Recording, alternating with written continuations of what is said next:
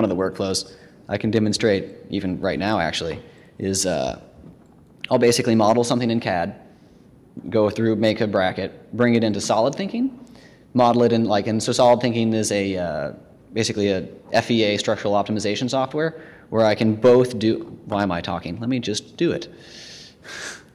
That's way easier. And so, let me just hide these things to get them out of the way. Solid, oops. So let's make basically a little bridge structure or something like that. And so a lot of times I'll model it in CAD.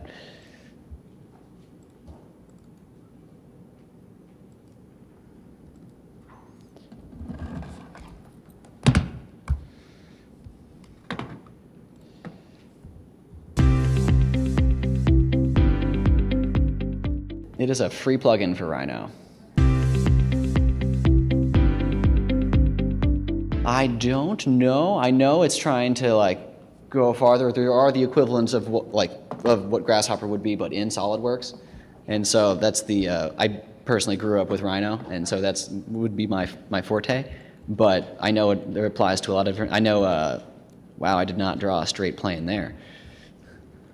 But I know Autodesk Softwares has a Dynamo, which is their equivalent of it, and so there's a lot of different ways of basically adding more usability to these softwares. And so let's offset that surface by some amount, scale 1. Sorry, just making a quick structure here to bring into SolidWorks, not SolidWorks, SolidThinking, which is another one of my favorite softwares.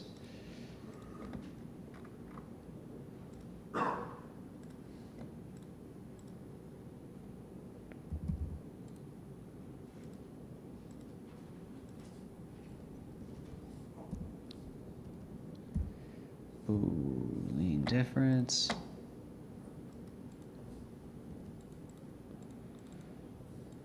So now we've got this structure. This could be, say, this is basically just trying to stop this lower thing from bending, maybe. That's the goal here. Just make a really quick CAD model of something. Export this as a step file because SolidThinking likes step files. I'm going to call it 1. And then let me open SolidThinking. And I just downloaded their new the newest version 2 days ago. So there's still a lot of buttons I haven't quite figured out. I was working on the 2014 version, and so this is I figured I would start learning the new one. This one, still on their free trial. But file, import. Let's bring in this file. I apparently didn't export the top part.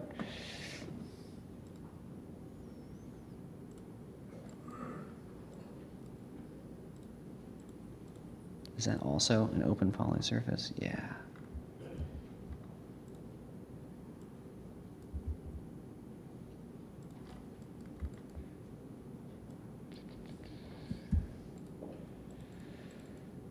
Everything needs to be closed. That's also like a closed poly surface. That's definitely very helpful. If you punch a hole in something, you can normally fix it in Magix later or some other mesh modeling software, but I know a lot of open poly surfaces create issues when you're trying to Boolean objects together later. I've definitely spent days trying to stick objects together just because there was some tiny little mistake somewhere that just caused the software to just crash every single time I Boolean things together. Before I learned about the workflow of moving into a mesh modeler and then just basically mashing everything together, which tends to work a little bit better, or at least is a little bit faster for me. And so with this software, I can basically both run, oh, this screen is small, structure. I can analyze different structures on here. Let me put some loads on this guy. And so I'm going to put some supports on the corners.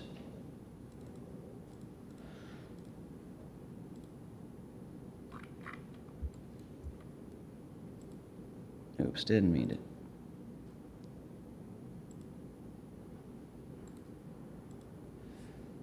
delete.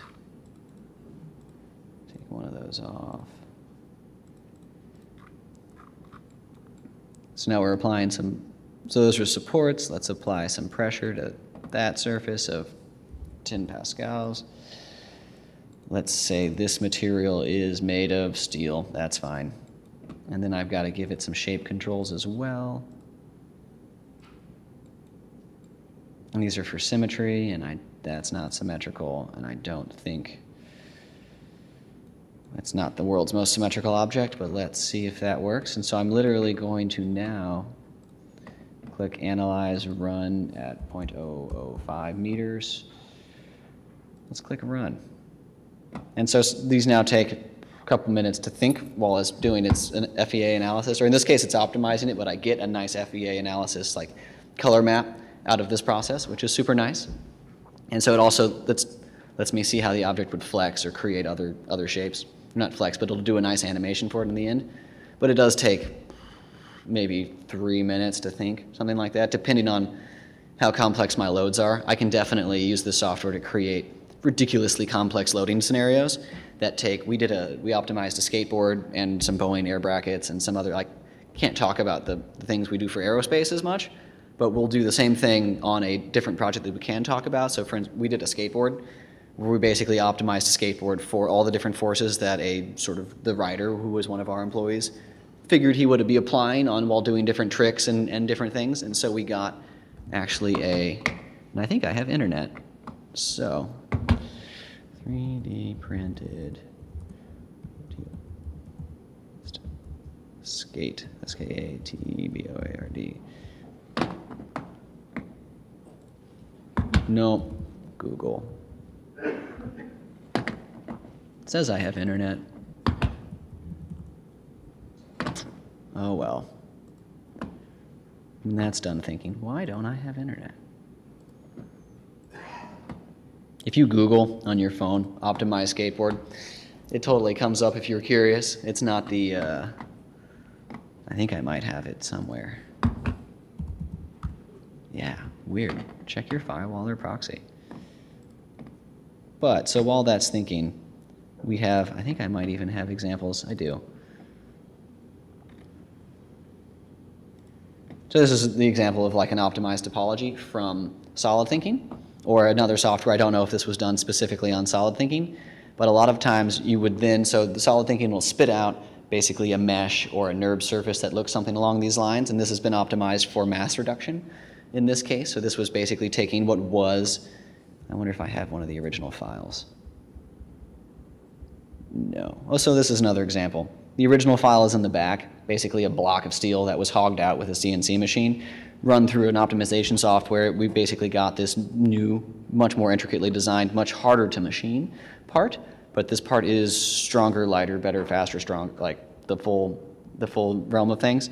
One of the issues we have slightly learned in is that when you optimize something for a really particular set of loads, like for instance, that bracket, it works really well in that one case, but if I come up to it and like smack it with a hammer from the left side of it all of a sudden and put a huge dent in it, that may throw off the entire system. And so in some cases where you're expecting kind of random applications of force, like if you're going to Mars and you want to like have a really optimized bracket, but you don't know all of the possible things you might run into on Mars, maybe it's not best to optimize to the nth degree and get it so it weighs, like it's the perfect application for holding, like moving your arm on your robotic arm or something like that. Maybe you take 2 steps back and you add some extra supports in there, basically as redundancies. And so a lot of older design techniques basically add in, though the parts waste a lot of material, have a lot of redundancy in them. So like you can walk up to like a solid piece of steel and hit it with a hammer as much as you want, and it's probably not going to really detrimentally affect the overall structure. But with a really optimized structure, if you were to dent some of those columns, maybe it might actually seriously affect the overall structure. And so this is what SolidThinking thought would be the best scenario for this load case. And so, and I can even scroll through it depending on what I feel is right, or based on some other, and this was for the stiffness. I'm basically trying to make this bottom block as stiff as possible with the upper structure. And so I can go through here and be like, I actually like it right about there. And then if I click Analyze, it'll of course think for a little bit more, but then it'll give me a nice FEA analysis of this new structure I have created. And then from that analysis, I can be like, there's some weak points in here. Maybe I go back in CAD. So once this is done thinking, and this is a mesh, I can tell it's a mesh. And you can tell because it's got these nasty, like not very smooth surfaces. And so a lot of times, what did I click on? Where did my analysis go?